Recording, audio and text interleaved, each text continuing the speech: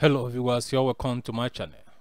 Please press the bell icon so that you'll be notified anytime we have news or video for you. It's very important.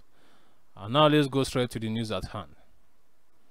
The headline says Nigeria, a country created by Britain to destroy itself. This is actually by Luchukwu Nicholas Onhaji for Family Writer Press International. Now let's go straight to the detail of this news. Nigeria didn't just start spoiling under APC. It started spoiling from the first day Nigeria was created. That is because Nigeria was never meant to progress. Nigeria was created for the interests of the British government alone. The more Nigerians continue to exist, the more the country itself distraught for the benefit of Britain. That is why Britain brought together people with completely different worldview, people who instead of channeling a path to random progress, they keep experiencing persistent chores. Britain studied the Nigerian people so well, hence they handed the contraption over to the North during the period of independence transition. The Northerners had earlier declared that they are not ready for independence 3 years period to independence. So tell me how much people could have effectively managed the affairs of the newly independent country. You must understand that in the 50s and 60s, literacy level in the North was nothing to write home about. Yet the British jumped Nnamdi Azikiwe and Obafemi Awolowo, who were highly intelligent and known what it takes to lead a modern society, and handed Nigeria over to Abubakar Tafawa Balewa. They wanted the new nation to fare and most importantly depend on them. Britain understands that the vast ideologically, cultural and religious rivalry between the North, East and West, so they utilized it perfectly to their advantage. No nation with such bitter rivalry will succeed without breaking into different fragments. From the inception of Nigeria independence, the mission of northern political or fundamentalist is to suppress the Igbo and not to grow the nation. So the North, who know they can't do it alone, sees an accomplish in the Yoruba, who have settled for the office of the most beloved slave from the hated South. In this, Britain retained control of their colony through the back door. The North gets the lion's share in resources they contribute nothing to, while the Yoruba settles for the rest.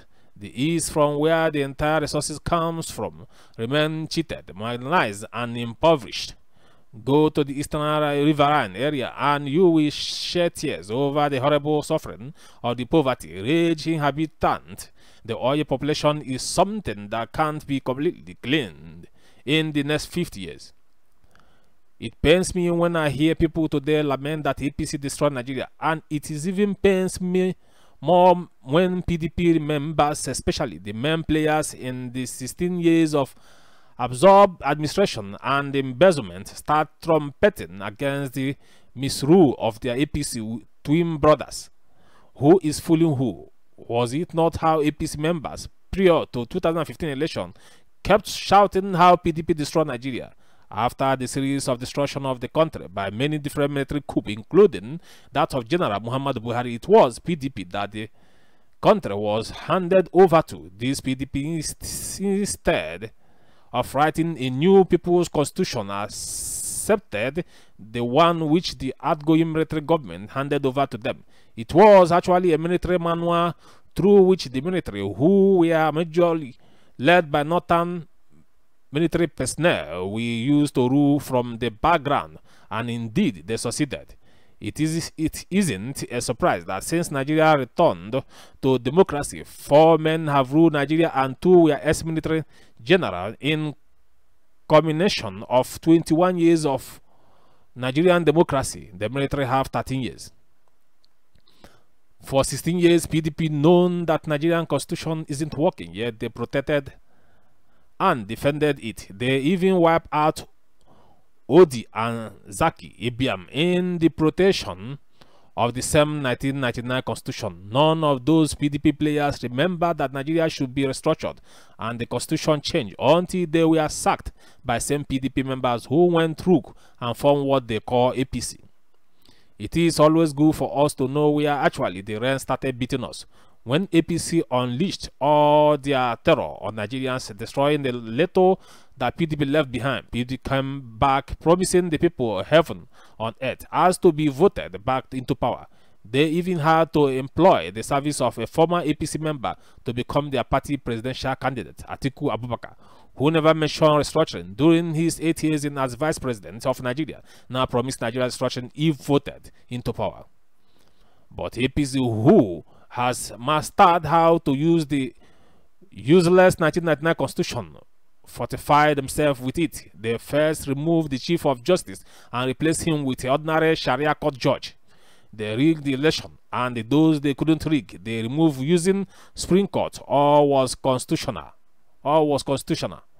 It is not surprising that since 1960 to date, Nigeria has not recorded any progress, yet Britain keep drilling oil together with other multinational companies. The politicians keep looting and dumping it in foreign banks. In everything, the people remain the losers. They are fooled every 4 years. Come 2022, 2023, some APC members will return back to PDP and start fooling the people once again, telling them how they want to remedy the country destroyed by APC. They might succeed in fooling the people and take over power, but it will be the same tale of a first state. The British government, who amalgamated Nigeria, know that as far as Nigeria remains one, they will continue harvesting failure or to their gain. Sadly, something is happening almost all over Africa. European countries are sponsoring bad leaders in Africa, leaders who will open up Africa for them to loot and destroy. Have you wondered why Africa is extremely rich, yet inhabits the poorest people in the entire world? It is due to the manipulative nature of the European colonial powers on African countries. Study the few good African leaders and see how they were murdered. Britain know that dividing Nigeria and allowing Biafra to become an independent nation will not only help the people trapped inside the unworkable contraption, it will also help entire Africa to grow. That is because Biafra will export their ingenuity across Africa and beyond, thereby stopping Africa from surviving through European and American aids. Before you start singing APC and PDP come 2023, kindly remember that those politicians in those parties will keep destroying you unless you end Nigeria. Stop the endless vicious cycle and embrace freedom. This is from Elechukwu Anhaji, philosopher, teacher, and activist. Edited by Paul Ihechawara for Family Writer Press International. Thank you so much, guys, for being part of this news. I say, please put your comment in the comment section. Share this news, is very important, and stay blessed as you do. Cheers.